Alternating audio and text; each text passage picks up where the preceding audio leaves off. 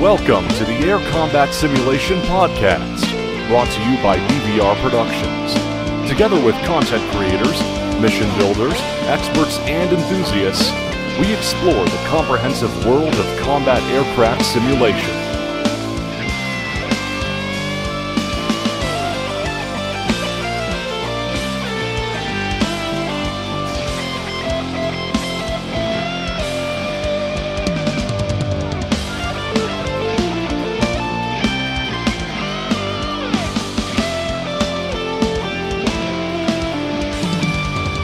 Hello everyone, welcome to episode 11 of the Air Combat Sim podcast. And today I have a great pleasure to welcome two very special guests. So we'll be talking about the Raven 1 book and campaign. So I'd like to welcome Kevin Miller, Hoser, who's the author of the book. Welcome, Hoser. Hello, BD. As well as Vincent Aiello, Jell-O, who's also working on the campaign, and he's the host and the founder of the Fighter Pilot podcast. Hi, Vincent. Hi, BD. Do I still count as a guest? Let's think. All right. Well, I've only been here twice, so I'll have to go a third time to be part of the show, I guess. Well, actually, yeah, you're the host of our. It's not even a sister podcast. I'd say it's our parent podcast. So, would have a godfather. Anyway, moving on. and Rob, so Goat, who is our co-host and panel member. Hi, Rob. Hey, how's it going? So, as we're nearing to the completion and release of the Raven 1 campaign, we thought it would be nice to get together and discuss the whole process of making it, the background, and how it will look. So here we are. Rob, do you think where should we kick off with? I think it'd be great. And while I certainly have read Hoser's books more than once or listened to him as well, it'd be great. Hoser, if you could go and give us an overview of the books, and I would really, actually, before we do that, can you give us a little bit of your background? Tell us about you.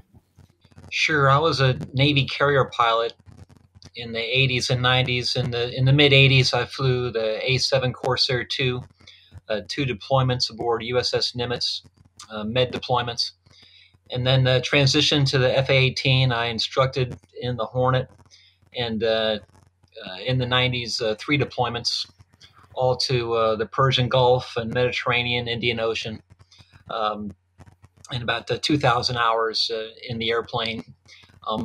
But all roads lead to the Pentagon, and my flying days were over. So a couple of tours in the Pentagon in the early 2000s, and I retired in 2005. Gotcha. And what was it? Had you always thought about writing books, or what got you motivated or started going down that road? When I retired, my friend Dave Wooten said, you should write a book. And I kind of waved him off. Oh, get out. And I think it's the true of all of us who are aviators. People say, oh, you must have a lot of stories. And yeah, sure, we have some stories. But, we can look back at our ancestors. Those guys had stories. But my friend pressed me, said, no, you got stories. You should write a book. And so I thought, you know what, maybe I should. And it'll be something for the kids. They can read years later, see what their dad did. And so I wrote the book in fits and starts. I put it away for months and pick it back up. But by the end of 2009, I was wrapping it up, and I knew that I really had something. And so it was another story on how I got it published. But Raven 1 was published in June of 14, 6 years now. And it resonated with readers right from the get-go, and has been doing great ever since. And you actually have had two follow-ups to that original book from the Raven 1 series, and then you've got your most recent book that you just released, I guess, about a month ago? Yes.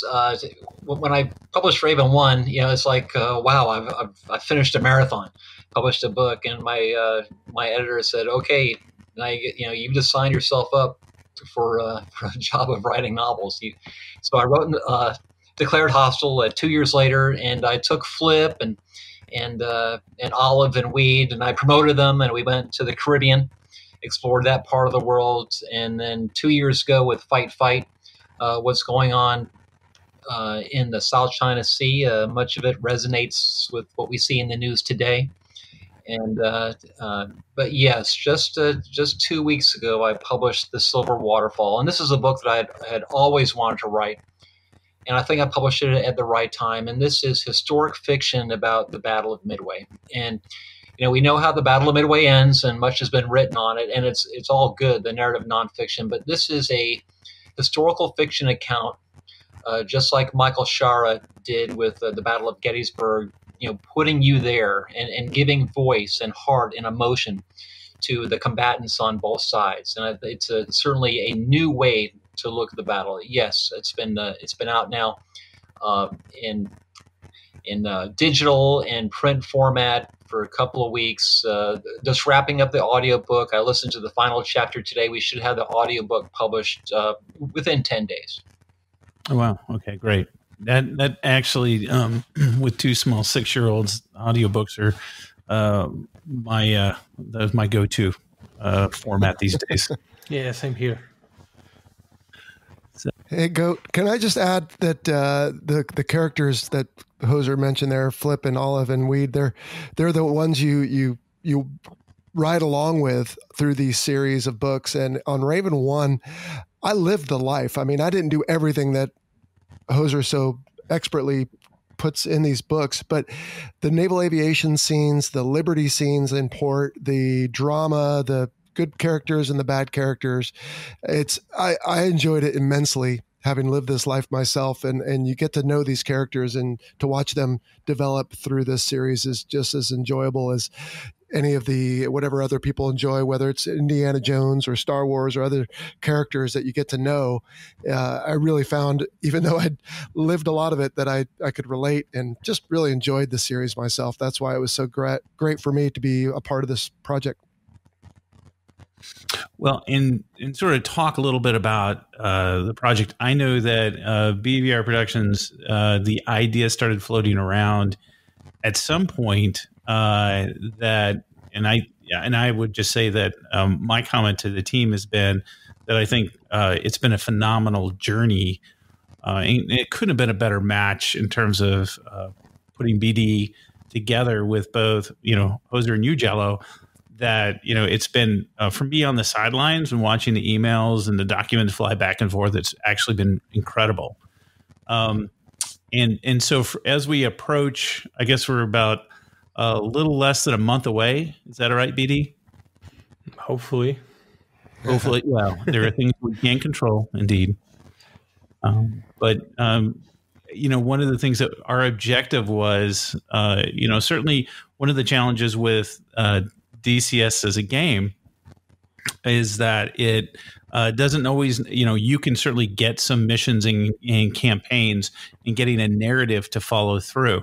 So that's one of the reasons when we started talking about it, BD was probably the most highly recommended person that that the Eagle Dynamics team came back with. And so we were really excited when we started having conversations, and then it all came together. BD, how did you feel when we first started talking about the idea of the concept? I mean, for me, it was incredible because I remember when I was listening to the podcast, and I had probably 15 or 20 episodes that I didn't hear. So I had a long, every day when I was commuting to work, I would listen to one episode. And I thought, well, maybe I'll get in touch. I first thought was maybe I'll just become a supporter in Patreon just because it's so cool. And I thought maybe there's a way to do something together. I wasn't thinking about a campaign at all. But I remember I wrote to Jell-O, and then he wrote back, and then he called me soon after saying, well, let's do a campaign together. And I was like, yeah, my dream just came true. From my point of view, and I had no military or not to mention aviation history or experience before. I just learned everything from scratch while doing these campaigns. And being able to do one with two experienced aviators and based on an excellent book that was just amazing, and that indeed was an amazing experience and good fun all along. So yeah, I was super excited when the proposition came through, and yeah, I should probably ask my wife, because I was almost jumping up and down like a kid. I don't know if I can take credit for the idea. I don't remember it being my idea. I was just learning about DCS at the time myself. So, Goat, I got to think this was your idea. Yeah, I remember. Yeah, it was, but it takes a team. Come on, I have a million ideas, but getting them executed. But I remember standing there, and I was listening. I think it was to Raven 1, probably for the third time, and I'm sitting there going, "Wow, I wonder if you could take a DCS campaign and tie it in with this." I told my wife, and of course she was so excited. Well, not really, and but it was sort of, it was to me it seemed like a really interesting opportunity, and so that's when we started throwing the idea out to the team and started going down this road. Yeah. Well, it was fortuitous that Hoser and I immediately struck up a friendship, even though we've probably been in many of the same places, possibly at the same time. I don't think we knew each other until he reached out when the Fighter Pilot podcast first launched. And we had him on the show, episode 20, back in February of 18. And it's been great knowing him ever since, and run a lot of the same circles and a lot of the same experiences. He was just a little ahead of me. And by the way, to your point, Hoser, about all roads lead to the Pentagon, I suppose that's why you retired as a captain and me only a lowly commander, because I never did a tour there. Congratulations. Exactly. But at any rate, no, I just remember broaching it with him, and he thought it was a great idea. And so it was a lot more work, and it took a lot longer than I expected. And that's really a dumb thing for me to say, because I didn't barely do any of the work. So I think we should let BD talk about the process of building this campaign, because he would come back every so often and say, "Hey, Hoser and Jell-O, what do you guys think?" And it was just a really interesting process, and working with him through the iterations of, okay, well, is this going to be more realistic, or is it going to be more fun for the player? And we'd really tried to strike that balance all throughout the process, I thought. Yeah, I think the first part was to come up with the whole series of missions, because obviously we would take those which were in the book, and there are probably 5 or 6 of those, including the one with USS Richard Best, which is kind of, well, it's showing what happened in the book, but we insert a player into Hornets into the whole situation to make it more interesting. But so we were talking about each mission, putting them chronologically, and then trying to fill in the gaps between those that were described in the book. And we ended, I think, because the real action starts probably with the Prince Charming, and so we have 5 missions or 4 missions before that are not strictly let's say combat missions. So we try to make it interesting without firing a shot. And I think one of them that Red Kite recently previewed, it's one of them. It's just this surface scan mission where supposedly nothing is happening. And to the point of Hoser about the fight and the current situation in the China Sea, actually this one is also describing what was then at the time of writing happening in the Strait of Hormuz and the Persian Gulf, when the Iranians would stop with British tankers and some other traffic. So we tried to kind of blend it nicely into the campaign too, and also shows how Raven 1 is as a book is also on like very current today with what's happening. But anyway, so we came up with 15 missions in total, and then I after writing the general overview, I would send them to Kevin and to Vincent and to see what would their feedback be, and we changed some of them completely. With some we just went along, so that was the first part, I think. What were some of the limitations that you had based on DCS in terms of matching it with the books? I wasn't really sure at the beginning, because I wasn't sure if we were able to recreate some of the missions as described in the book. And at the end of the day, now I see it wasn't easy, but it was all doable. Almost everything could be done and was done. And the effect, at least from my point of view, and I've been playing each of these missions a few times or more. Now they play very well, but of course there are some limitations, and some of them are with what we have available in DCS. So types of airplane, types of ground troops or units or surface units. So we'd have to substitute some of them. We don't have, for instance, the intruders, which are in the book. So we had to substitute them with Vikings, at least for the time being, because we hear that DCS are going to get the A6s later on. We don't have Super Hornets, so that kind of thing was one of the problems, but not stopping blocks, I'd say. Mm-hmm. Mm-hmm. Yeah, no, from my, from what I've done in terms of some of the missions that I've flown, I've been extremely impressed. And I think that it is very true to the book. And certainly, I think the cast members or the voice folks that have gotten in there have done an amazing job. Guys, I want to add here that it was about 3 years ago that I became aware of DCS. And the way I became aware of them is the reviews that Raven One was getting from these guys that were talking about DCS. Like, and any DCSer would love this. What is that? And these reviews come from not only the U.S. but also UK, Australia, Canada, and elsewhere. And so I had a sense that, okay, there's these gamers out there, and they like the detail that they see in Raven One. Raven One, you love the detail, or you don't like it so much. I mean, the reader has to kind of hang on. I mean, you're immersed, and you're getting detail, and you find out that the DCSers love it, and want more of it. And it was yes, it was interesting working with BD. As we approach these, the amount of detail we're going to put in this. Now, have you ever had a chance to? I'm sure you've seen it online, but have you ever had a chance to play DCS? Yeah, I just did about 10 days ago. A friend of mine, Butch Kissick, owns a business here in Pensacola, and he has a DCS cockpit in his shop, and oh yeah, he's all over it. He can't wait for the Raven One game, and he's going to invite me over and we'll play it. Oh, that's fantastic. So what was your experience with DCS? Did you fly the F-18?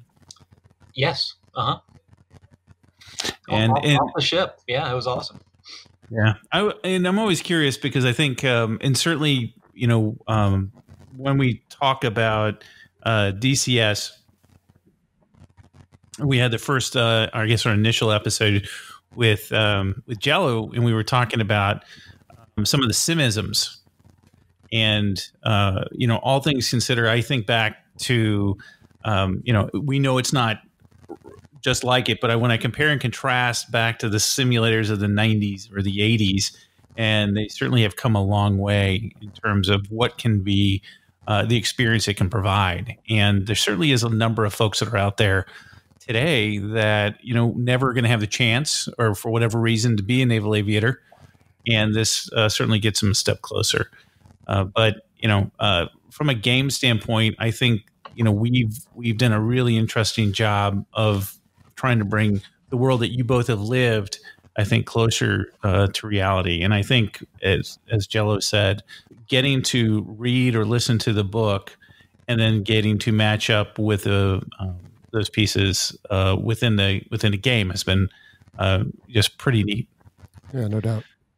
I think it's a very natural match. I remember listening to the book, I think the chapter with SpongeBob, and when Jose described step after step all the landing procedures, or before landing checklists, etc. And I was able to, of course, visualize them because knowing them from DCS and do them exactly in the same order as described in the book. So it's a very natural match between the two, and it shows in the campaign in really many moments.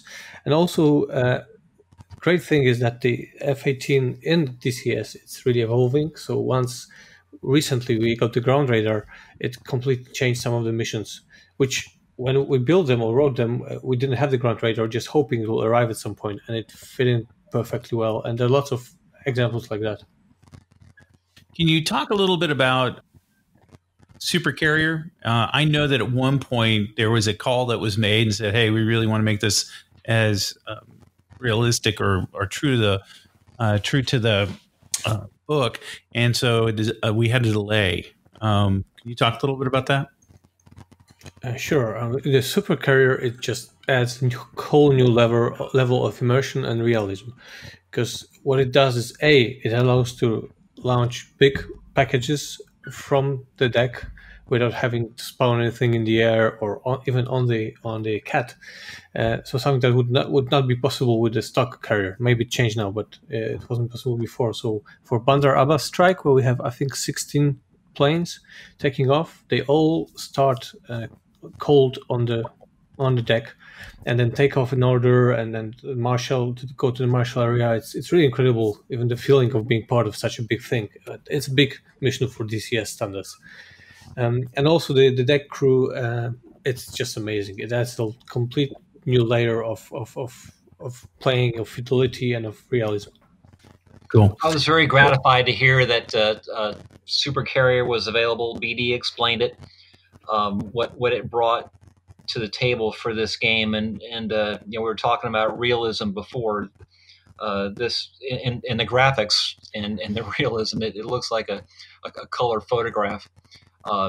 Images I've actually lived, of course, and so I think it's really going to be a lot of fun for the serious gamer. I mean, it's just amazing realism. Yeah, it's interesting that you bring that up, and you and I were talking about it a bit earlier. In that, for those folks that aren't familiar with DCS and that hear this through the Fighter Pilot podcast stream, as BD mentioned, the immersion of being able to go sitting in this cockpit and actually having to hit the right buttons in the right sequence to get the aircraft going, or is it certainly a different level of knowledge that you have to learn on how to do these things? So, and I was commenting that it certainly is going to take an awful long time to learn just one aircraft, and there's so many to learn. But Hoser, you asked me a question last week, and it was funny.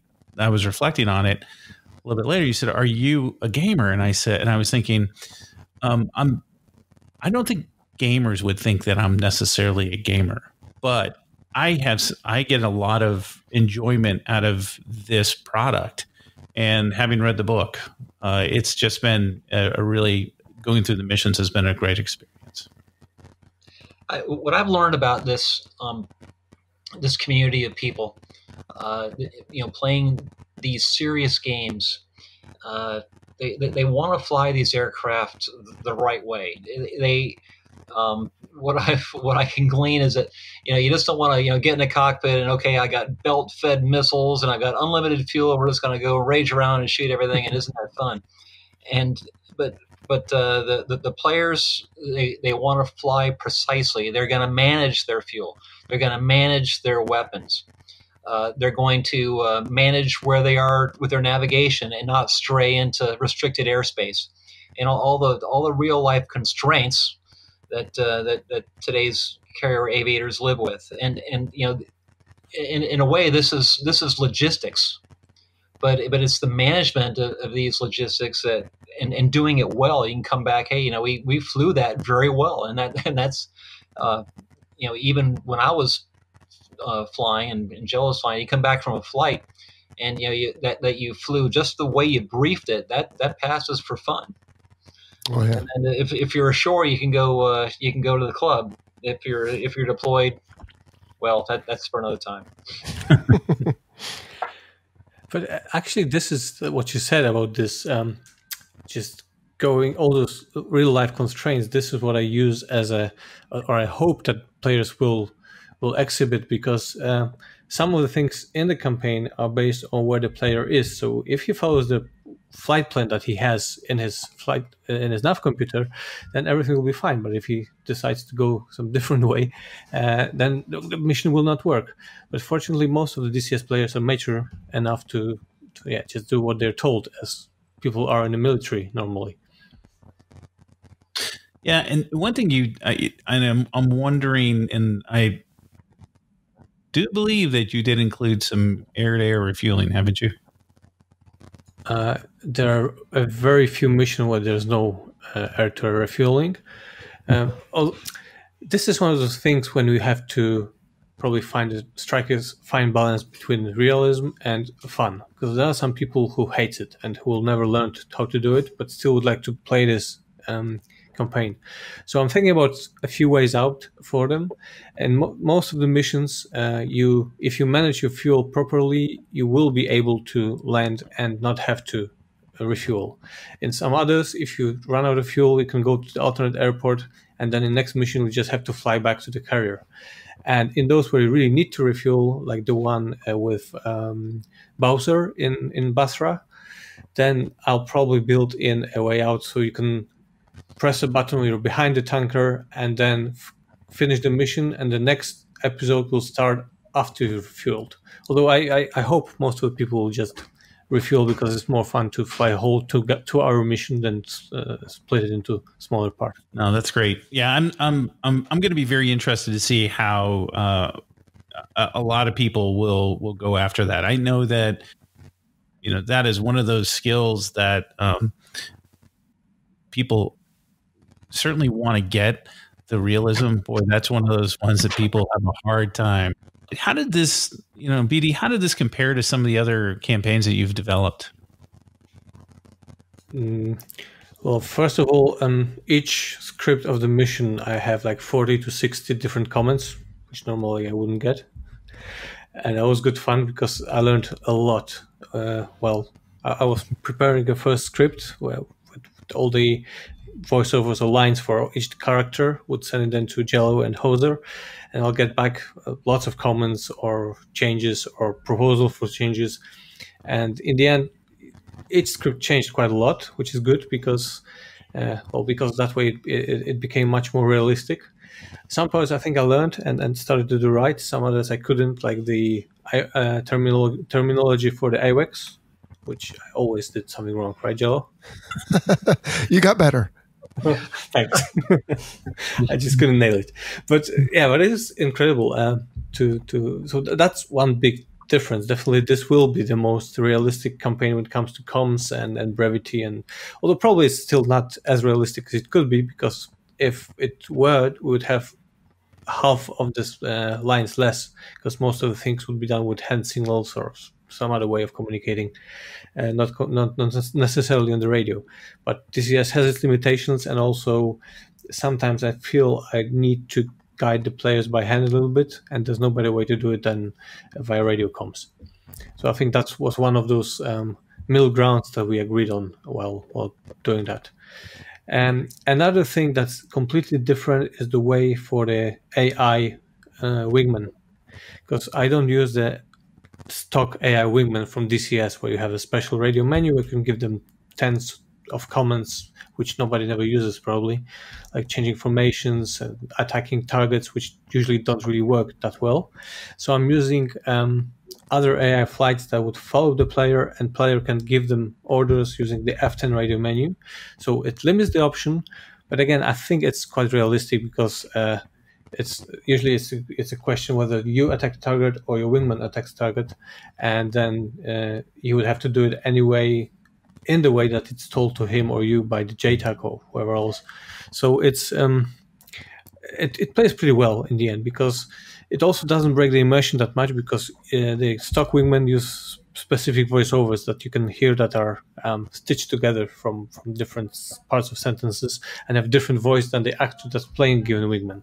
And now we can avoid that and have one voice consistently throughout the whole mission for each given pilot. How was the creation for you, the process?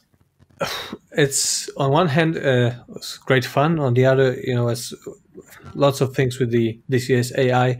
It was extremely frustrating because sometimes it took hours to just make them do one thing right. So I wanted them to attack this target from this angle and from using this weapon, and they wouldn't do it. So I had to change different parameters and really work hard to make it happen. But I did. Now I think most of what I've seen works as I wanted it to work. So having that out of the way, it was good fun.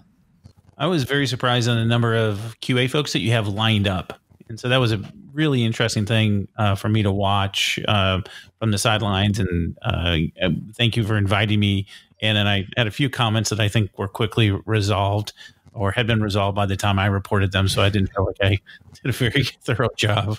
But it was really interesting to watch the number of people that you had lined up to actually go through all the missions and to provide feedback. And, I work at a software company, so I'm very familiar with the process, and hands down, it was really impressive how you guys were putting it together. Well, the beta testers are great folks, and I usually work with them, the same team, and it takes really a lot of resolve to play the same mission for the 25th time. Because even if they're really nice to play, at some point it can get boring and repetitive.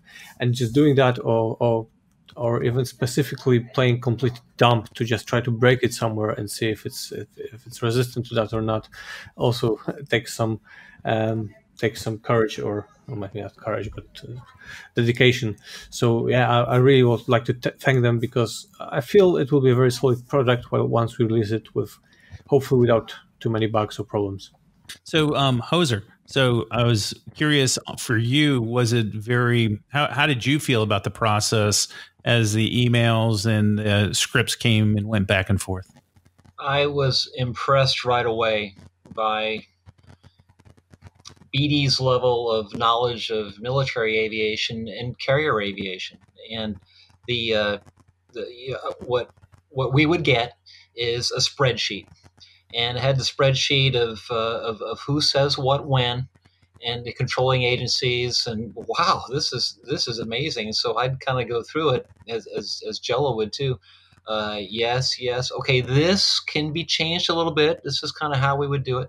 And then during the process, I learned what was what was doable in simulation, and BD hit on it. I mean,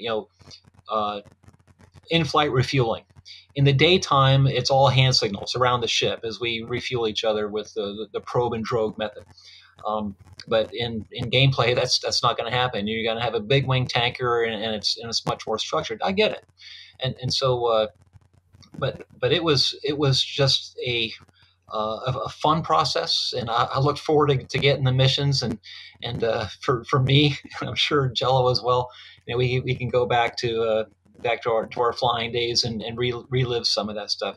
I also felt that the game and BD kept it very close to the book and respected the book, and that's very gratifying for me.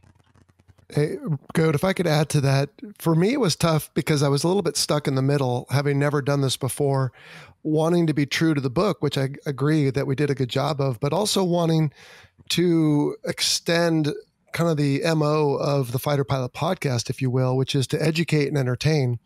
And so we tried, I think, to make everything as accurate as possible.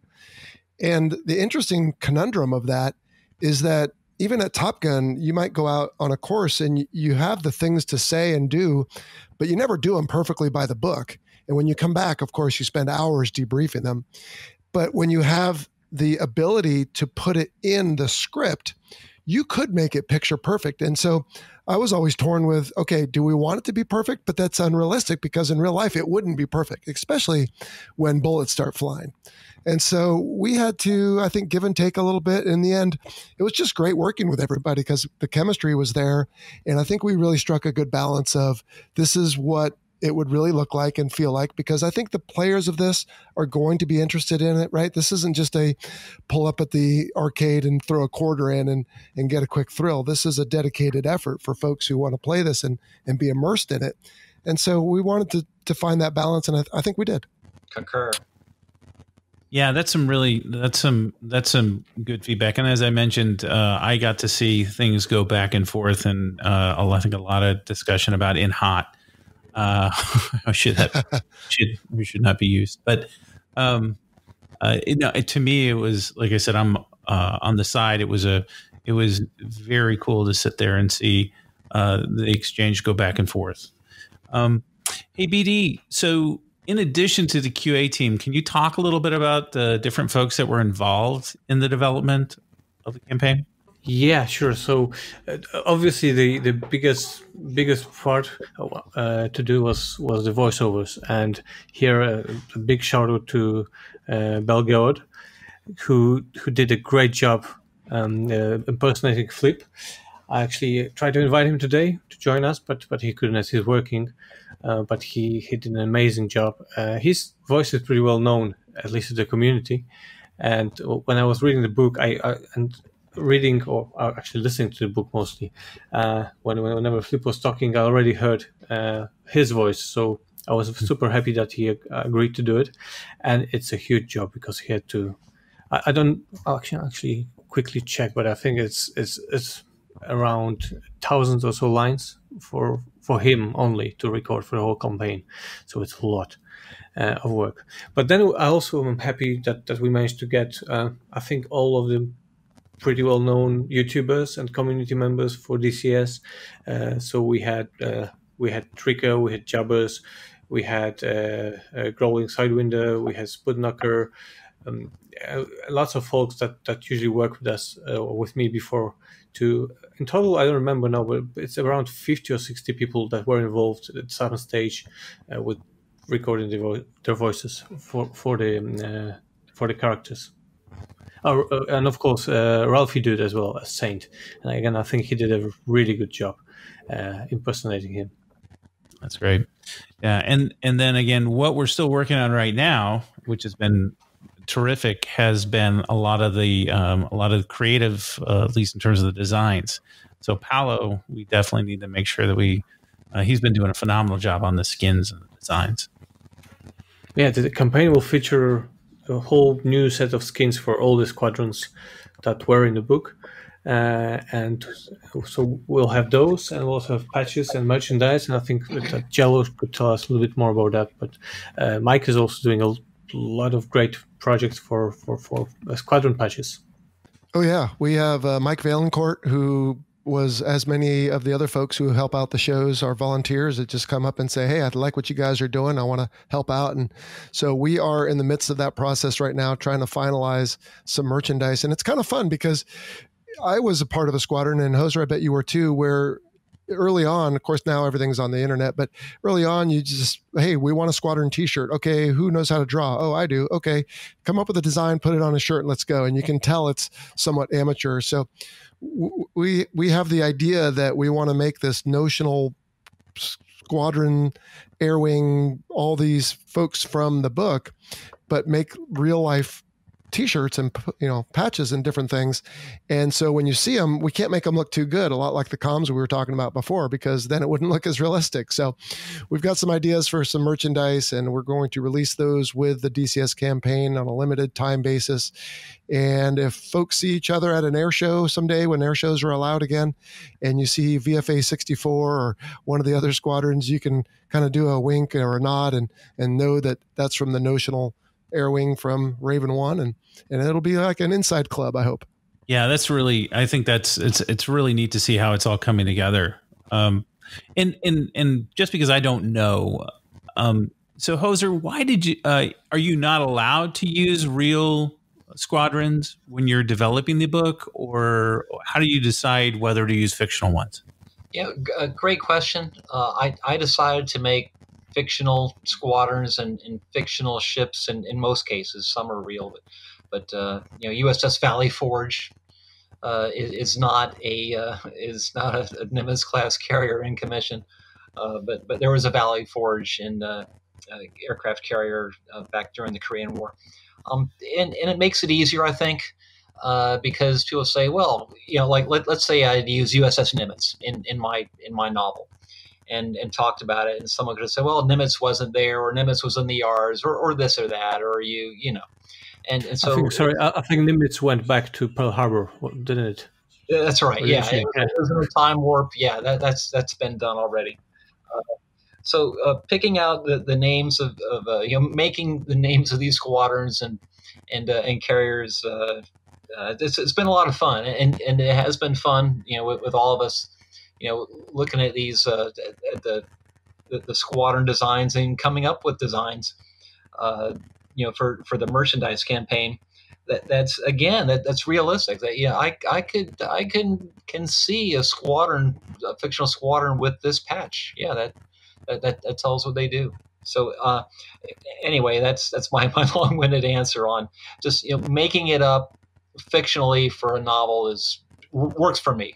No, it's interesting, and just as an idea, we were talking. I was in a conversation with Jell-O yesterday, and we were talking, and we were floating the thread that it'd be great to have a Final Countdown campaign, but now since the folks at Eagle Dynamics have developed what is it? The new they have a new map that's for World War II. So maybe there's a European World War II campaign where you guys could team up and have the Valley Forge go back and take on the Third Reich. That would be interesting, yeah. They're both shaking their head no. I say we do it. I think it would be pretty interesting to see because there's, that's one of the things that Eagle Dynamics is doing is investing an awful lot in the World War II theme as well. So you certainly have an entire audience that gravitates towards it. So if that is an interesting, I think it's nothing quite like that F-14s in the Final Countdown, that scene where they're actually with the Zeros. So I think there's something there, but we'll see. Yeah, honestly, I think not a novel for it, ready to go. Sending it back to Midway. Oh yeah. Oh, that's another one. They take it to you've got Midway. Sure. Part of what we want to do is talk about, as we think about the release plan and the next days coming up. BD, can you talk a little bit about what the rollout plan is going to look like and how it'll be released by Eagle Dynamics and what our expectations are? Well, I can't talk about specific dates because it all depends on many factors. So once I have it wrapped up and ready to send to them, which I hope I will in the next 2-3 weeks, which includes not only all the missions tested and ready, all the skins, the trailer, screenshots, a description of lots of stuff that still needs to be done, although it should be pretty easy. And then they usually should be able to do it to prepare it for release within 2 weeks. But it all depends on the other things that are on the pipeline and how the open beta looks, if there are no groundbreaking bugs or something like that. So we may plan and do our best for some date, but it's not granted that it will happen. But yeah, we're in the final stage, so I'm waiting for some final voiceovers. I'm working on the trailer, and then we're doing lots of bug squashing and final testing of the missions so they work well out of the box. And yeah, I hope in 2.5 weeks to have that all done and then sent to Ed. And then it's up to them basically when it's going to be released. We have a couple more videos that are being worked on. Yeah, I sent missions to Ralphie, to Tricker, to Spudnocker, and to someone else. But basically, there'll be a few more missions that should be featured.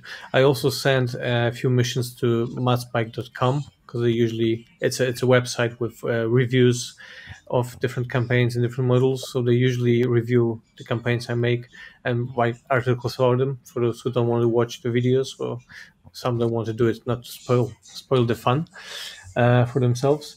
So I think that's also there'll be much more Raven 1 content coming out soon before release.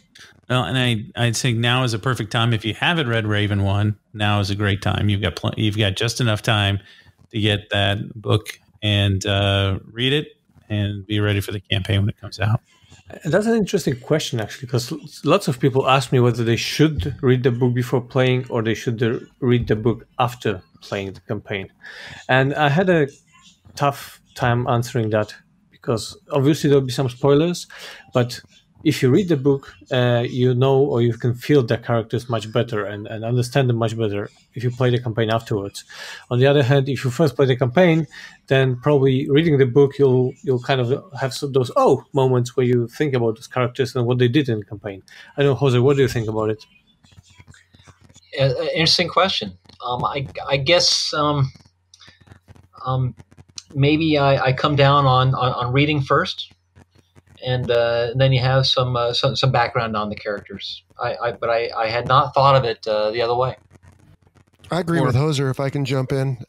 However, I think if you're the kind of person that doesn't want to know what's coming and you just want to go do it, then maybe you could do the campaign and then read the book and then do it again, because I bet you would get more out of it after reading and getting to know the characters than just doing it the first time. So for those who, and it's 15 missions, right, BD? So you're probably not going to remember every single one of them by the time you read the book. A couple of weeks, depending how quickly you read, and go to do it again. So for those who want to be surprised, maybe you do it and then read it and then do it again. Yeah, that's a good point. And I think we were trying, writing the briefings or writing the missions, trying to keep the characters real to their original, role models from the book, or if I say it correctly. But and I'm very grateful to Jose, because I did what I could, but then he would jump in and really fine tune all the details, so they would be really consistent with how they were portrayed in the book. I agree, BD. You captured the character of the characters, and wrote this very true to their personalities and what they would say on the radio. I think that those that have read the novel are going to recognize some of them right away. But also thanks to the fact that the characters were so well portrayed or devised that they really, each of them was different, and it was really easy to grasp the personality. Like Saint, I love Saint, and I really put in quite a few missions because of that. It's just good fun to have, probably in the book or in the game, not in real life, I guess. Sure, yeah, that's right. I'll talk about Saint right now. People have asked me over the years who I modeled Saint on, and my honest answer is I never served with a guy as bad as Saint. So there's the answer to that. It's more of a aggregation of all of the people that you work with that would sort of be in his. Just human qualities and not the best. Human qualities all wrapped up into one character. Well, and that's an interesting point, because from the outsiders, I bet people think of most fighter pilots as, well, frankly, what you are fed by social media and Hollywood. And for the most part, except for the outrageous egos, I would say that's pretty close. People who are affable, agreeable, able to get things done, work well in teams, blah, blah, blah. But it's curious. Every once in a while, you just get someone like Saint, and you just scratch your head. How do they find their way into these positions of leadership, and how do they get this far? And it's just unfortunate, because it makes everyone's life miserable. So I can imagine, Hoser, that there were some friends maybe out there that were a little nervous that maybe you modeled it after them or whatever. But yeah, he is the worst of several leaders. I think we've all served with folks that have some of his traits, but thankfully not all of them. Exactly. Sometimes guys would come up to me, all right, Hoser, you can tell me who was that. And no, it's nobody. But yeah, you're right, Jell-O. I mean, we're pretty much basic men, and we got to do a pretty cool job at one point in our lives. But you'll just once in a while there's one you might run across that's not like the others. Yes. Mm-hmm. What about the other characters? Were they all different? Were there other ones anchors on some folks that you knew closer than just Saint? That's a fair question. I think that the general answer is yes. People that you've served with over the years, and there's every squadron has a guy quick with wisecracks. Some are more reserved. Some are wild and crazy party people. Sure, you're going to find that. I talk about that in Raven 1 early on, just the ethos of squadron life chapters, a little chapters kind of give you a background of what it's like. Everyone wants to be number one at all times, and that's impossible. You just can't do it. So the fact that we compete in every area allows everyone to be number one in something. So what's next for Flip? Is there another adventure for Flip on the horizon?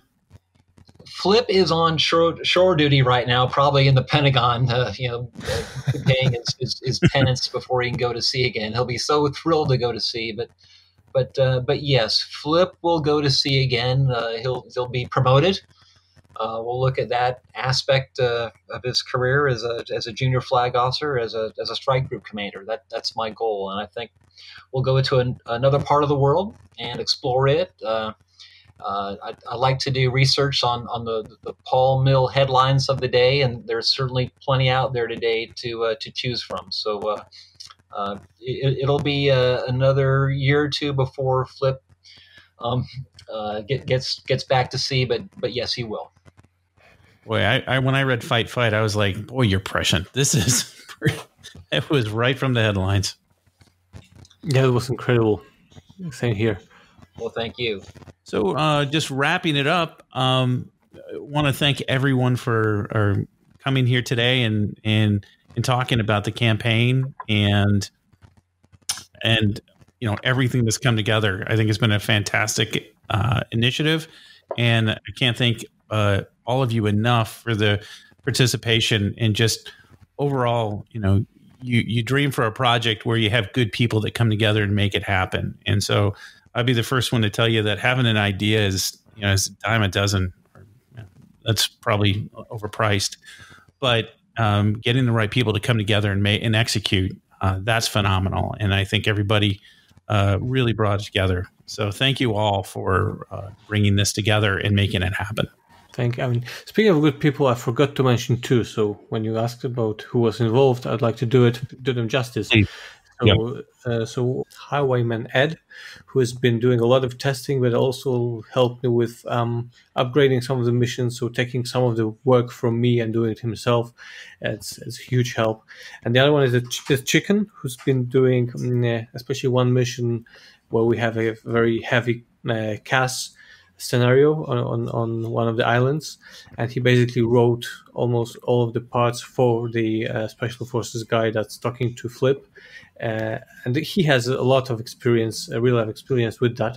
So it was a top-notch work, and I'd like to thank him for that too. And also, of course, thank Kevin and Vincent for the opportunity to work together. As I said, it's been for a campaign designer for the DCS, it's a dream come true to be able to work with two experienced aviators, and it's good fun. I learned a lot, and I hope we'll do something else together.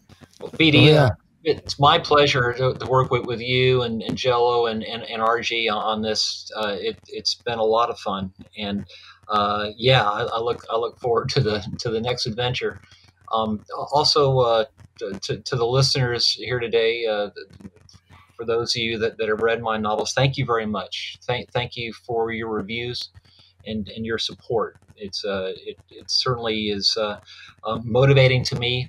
I'll keep at it, like I mentioned, and I just do want to tell you how much it means to me. Thank you. If I can address that real quick, guys, Hoser, really thank you, because you are providing a service to people. I mean, you served in the cloth of our nation's military, and now you're serving in a different capacity where you're taking these experiences and turning them into the words that people can, in a sense, experience in their imaginations. And it's unlike anything else. It's not like Hollywood. It's not like what we talk about on the podcast. It's a different medium with a similar bent as far as helping people understand this world. And I think you do a good job with it. So please do keep at it. And you can count on us to help promote what you're doing and partner along with you. And Rob, to your point, as well as BD, I think it's not my words, but I forget where I read it, that if you enjoy what you're doing, it's not work, and people can't tell if you're working or playing or what you're doing. But this whole process for me was just so enjoyable, because to be around people who can get the job done and have imagination and the ability to stick to schedules and not negotiate necessarily with each other, but just the give and take of, well, do we want it like this? Do we want it like that? It was just really pleasant. And so I hope that when this campaign comes out, that people will buy it, but more importantly, I hope they will enjoy it, because this is just another way to immerse yourself in this world of naval aviation through hopefully something you already have with the Super Carrier and the Hornet on DCS. And once you've enjoyed it for a while, well, tune back in, because who knows what we might be working on next. I think that's a perfect ending to this podcast. So thanks again, everybody. I really appreciate it. And we'll see you guys soon. Come on, guys.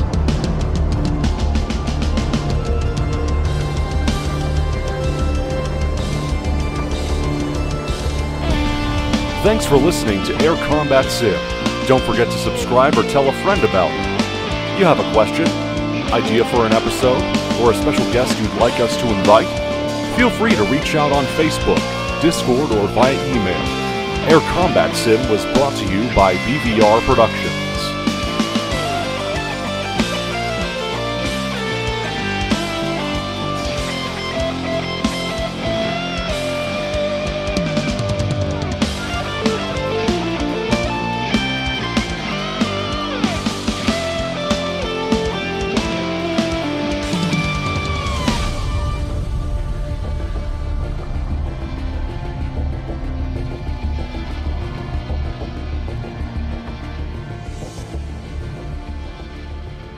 Quoth the Raven.